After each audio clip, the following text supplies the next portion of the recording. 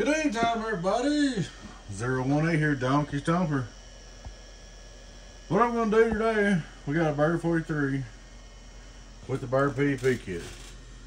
Oh yeah, please take time to like and subscribe to our YouTube channel if you're not already. And I do want to go over something before I do this. Okay, again, I know you've heard me say this, but it's just like people just don't understand. Can a bird Model 43 measure AM signals? Model 43 is not the best choice. Model 43 is not the best choice to measure AM modulated signals. It will not measure the average power of this waveform accurately due to the fact the peak to the average ratio of the signal is not zero. So, as far as I'm concerned, when you're an average mode on a bird or a meter or anything like it, you're reading dead key and that's it. If you're trying to tune an amplifier in average, to me that's like saying, let's see how much I can make this thing dead key before it blows my HGs. Now that's my own opinion. Take it for what you will. But I noticed after I come out with this, I'm not gonna call no names, but I seen one builder got rid of his birds and bought coax dynamics meters. Well guys, coaxial dynamics meters are pretty. They got a good meter on them. They're easier to read. But all they are is a generic, cheaper bird. So your coax dynamics meters can't read it either. It's the same thing. I know this one builder, I shouldn't say, this one guy got a coax dynamics meters because I come out with this. So he said, I'll get me some coaxial dynamics meters and that way he'll be wrong. Well, no, a coax dynamics meter is a cheap bird 43. A newer version, but same difference. It's the same thing, stands for here. The coax dynamics slugs work in a bird slugs work in the coax dynamics, bird line section works in coax dynamics, vice versa. It's just, all coax dynamics is a cheaper, I ain't gonna say a better meter, but a cheaper meter than bird. That don't mean they ain't just as good. As far as I'm concerned, coax dynamics is just as good, but they're just a cheaper bird meter and slugs. So the same thing goes for coaxial dynamics. So the guy that bought coaxial dynamics meters after I posted this, you didn't do no good, man. Get you a PEP kit, dude.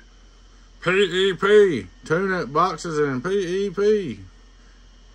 And I'll tell you something else while I'm on the subject. Have you guys ever seen a builder getting their amp meter and putting it on their amps, on their line up here or whatever, and they're showing what their box does and bragging about how many amps it draws? Okay, guys. Yeah, you can make a box draw a bunch of amps when you run a buttload of average with the radio and a buttload of average with the box, and it will draw more amps. Won't talk no better. Wouldn't you rather have a box doing more PEP and drawing less amps? Wouldn't that make more sense? More PEP and drawing less amps? Rather than running an average dead key as high as you can and drawing all the current you can and heating up your pills and heating up your power supplies and heating up everything and pushing it to the max so you can brag. Set your dead key 25 watts per transistor. Go for the most PEP at the least amps. You want them boxes to draw the least amount of amps as possible, but do the most wattage. You don't want them to draw great big amps and do great big average numbers, but whatever. They can do what they want to. It's their tale. They can tell theirs, and I'll tell mine. I'll give you, for instance, I ain't going to be in no big hurry on this video. I'll give you, for instance, all right, that 32 pill that I did the other day, doing 3,000 something average of this Cobra right here, okay? We hooked dudes $29.95 to it just for test. It wouldn't do 1,500 average. Same PEP. But we hooked this $29.95 to it and it was pitiful. But you hook my little Cobra 29 to it, it'd do 3,000 average. And my 29 is not tuned for big average watts like some of them. It's just basically old school super mod tune up back in the old day. It ain't none of this fancy stuff. 1969. But that's just an example. And you know as well as me that 29.95 I had in here the other day on the 32 pill, without talk, this 29 on the 32 pill. They did the same PEP, One did a 3,000, 3,300 average. The other one did 1,200 average. I guarantee you the 29.95 without talking 29 and skip. But that's beside the point, guys. Just them guys that want to believe in their average watts, go ahead, man. Go ahead and run them average watts, because that's what gives us a chance on transistors. We run our PEP, and you run your great big average, and then we run our PEP and our good modulation, and what happens is we get on there and talk, and our modulation's so loud that we'll ride in on your carrier and ride over you with modulation. Actually, I've seen that happen. You know, people have a lot stronger carrier, and then the modulating radio will come in there and talk right over the top of them on the person's own personal carrier. So keep turning down my average watts as high as you can. There ain't no formula that works, guys. Have you ever noticed that? If somebody knows it, tell me. Bloop it down in the comments. There ain't no formula. Like, I used to think it was 2.4, but it don't work. And every box changes, every radio changes. There ain't no average power times whatever equals PEP. There's not a mathematical formula that's correct. And the reason why is because it's right here that we've read 1,000 times. All right. And coax dynamics, like I said, is a cheap bird. All right, that being over with, here's what this video is about. Today I'm going to show you something that nobody probably wants me to show. I'm going to show you how to tell if you're getting rooked by somebody in their bird meter. All right, we got my 2-pill on. It's on 12 volts or whatever. I see the voltmeter's all over yonder behind that power supply. It's on 13.8, but anyway, on that pyramid. All right. Now, you see these bird meters, bird PEP kits, okay? All right, check this out. My 2-pill. Now, 1, 2, 3, 1, 2, 3, 1, 2, 3, 1, 2, 3, 1, 2, 3, 1, 2, 3, 250. All right, we got a 500 watt slug, bird PEP. You know it's always right? We're gonna read that middle scale. So, 10's 100, 2's 200, 300, 400, 500. Something a little 2-pill does. Hello, 1, 2, 3, 1, 2, 3, 1, 2, 3, 400 PEP. It's got to be right. It's a bird PEP kit, right? Hello, 1, 2, 3, 1, 2, 3, 400 PEP. Wow. Look what it's showing up here. Huh. And you know my bird's tighter. My bird's tighter than my LP. So, just for kicks, I'm going to go in here and I'm going to put the 250 slug in. If I can get it out with one hand. This bird meter's newer. And it's got a... there it goes. Bird meter's newer. It's a newer one. Alright. We got our 250 slug in now, so now we're going to be reading 50, 100, 150, 200, 250. Worldwide 2-pill, bam! Deck in 50. Look at that 2-pill getting on down. Getting on down on 13 volts with just a 30 watt radio driving it. Wow. All right, guys, here's the catch. I'll turn this thing around. You see this little adjustment right here?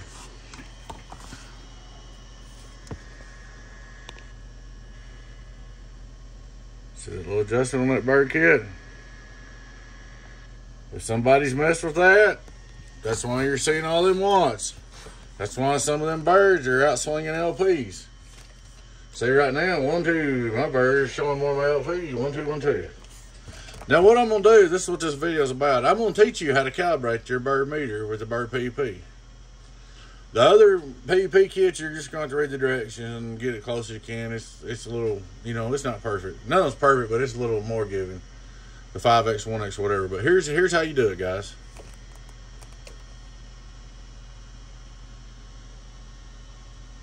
Deck in 49 watts PEP, okay? Now watch this.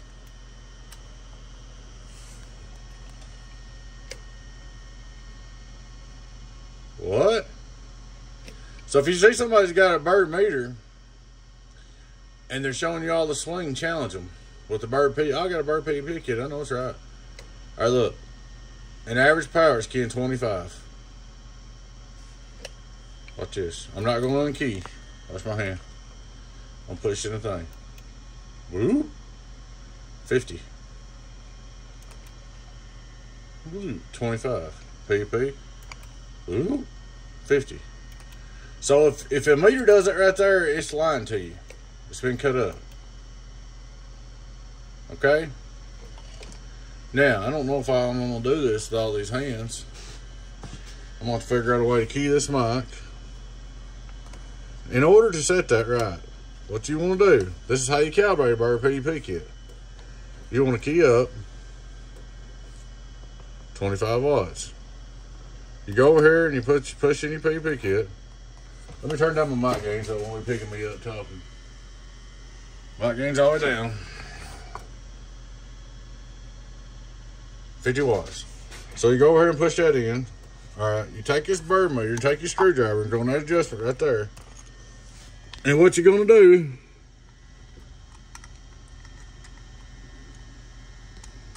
if you're going to be blind and try to run a video camera and can't do it all at one time, should have put it above head, I guess, but that's alright. I can't see. That's why I don't work on radios no more. What you're going to do is you're going to take this adjustment and you're going to roll that back to 25 watts.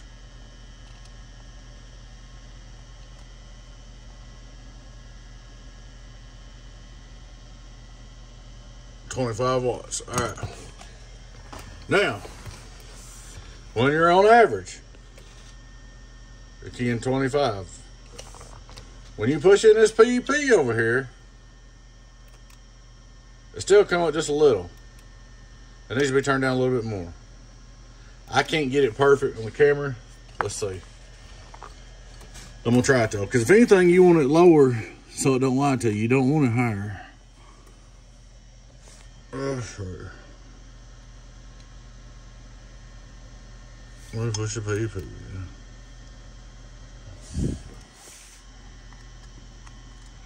It's hate to get old. I got contacts, but it's hate to get old, not be able to see. Alright, we're back. Alright. This is how you calibrate a Bird 43 PEP kit. If it's a good kit. Now, don't get me wrong, something could break in the kit and it'd be bad. You know, anything's bad, but as a rule, these things don't break. Bird 43 kits don't. So you key up 25. You want to push in your PEP. Back a little bit. Yeah, see? That's how you check your bird meter if somebody's fooling you. Deck keys 25, PEP on, 25. Now watch the swing. Hello worldwide. Let me turn the mic gain up.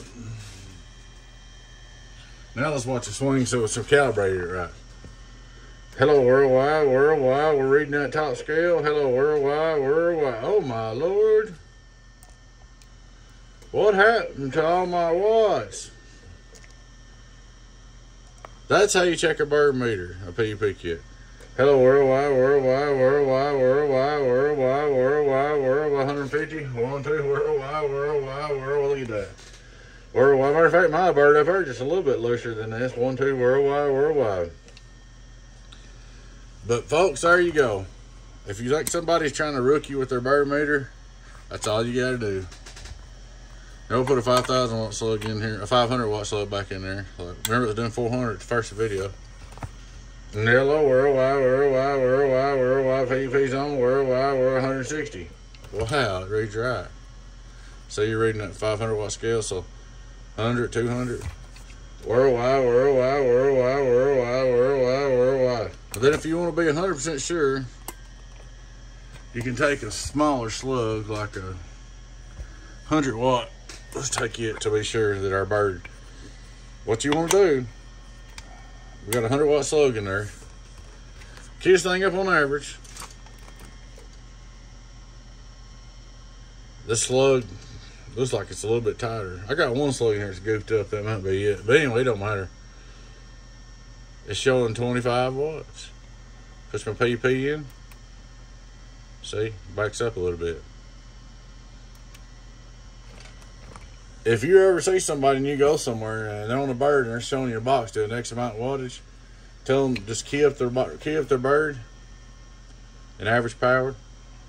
Push the peak button in. If the meter goes up higher, it's cut up. And that, my friends, is how you calibrate a bird meter. I've never seen nobody make this video before.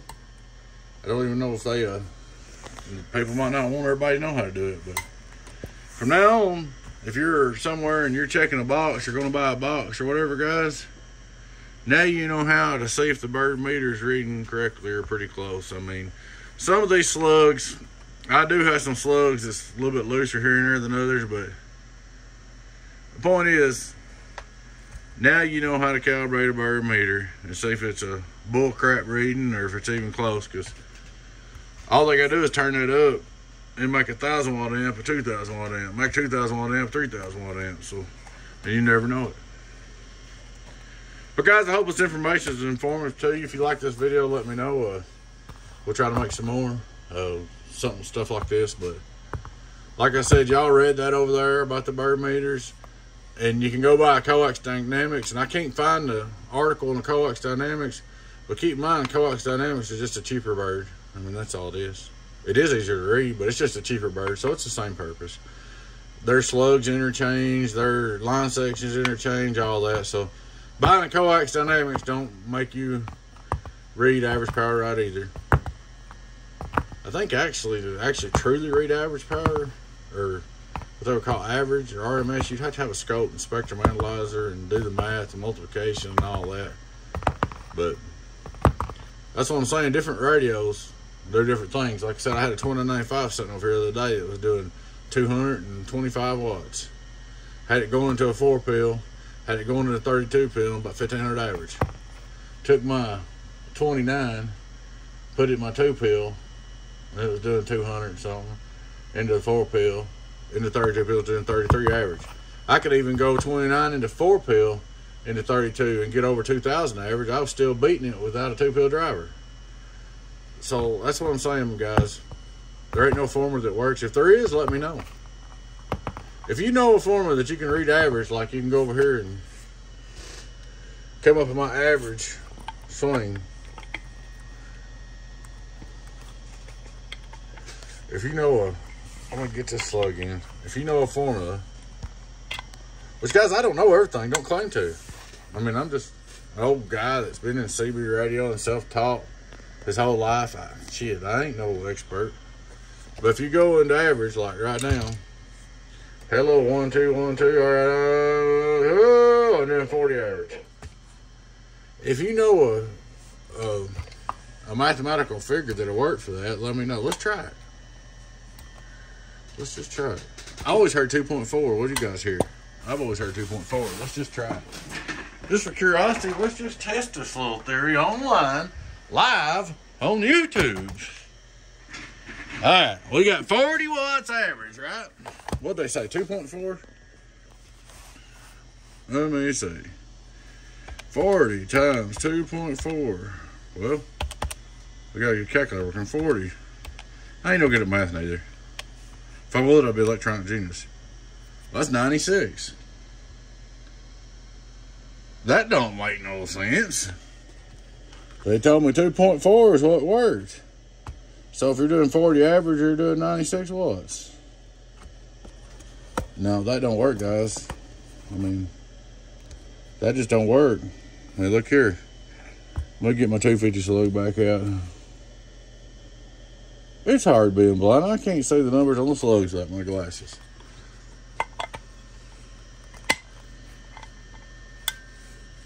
PEP 250, be reading that top scale. It's showing Dakey in 25 there. It was showing, I told y'all 40 a while ago. I'm sorry, I screwed up. Wait a minute. I screwed up. That was Dakey in 25. I was reading the wrong scale. So it's easy to do, especially like, you know, I'm on here trying to show something. I read that wrong. Okay, we're keying 25. No, we're swinging 40. I'm sorry, that's right. Hello, worldwide, we're swinging 155 average. Okay. We're back, 155 peak. We're back in average. Hello, 1, 2, worldwide, we're okay, 40 average. So 40 times 2.4 is 96. Hello, worldwide, worldwide, worldwide, worldwide, worldwide. We're doing 150 something. And this meter's on the tighter end. I mean, I've got this one pretty damn tight. I'd probably bump it just a little bit looser. It needs to just be showing about 200 really to suit me, but that's still ain't right. So let's just say 40 times 3.4. 136. Well, 40 times 6.4. 256. But even if we do find the number, okay? If we do find the number that worked, times 100. 40 times 180. Let's just say we keep playing around. We go 40 times 5.8. 232. We go 40 times 5. It's 200. Let's just say we find the number, okay? It don't matter because we might find the number that makes it work this time. When we hook up a different piece of equipment, that number won't work. It will not convert from average to PEP correctly.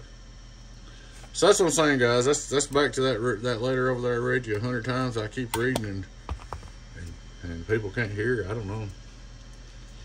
I really would, guys. I mean,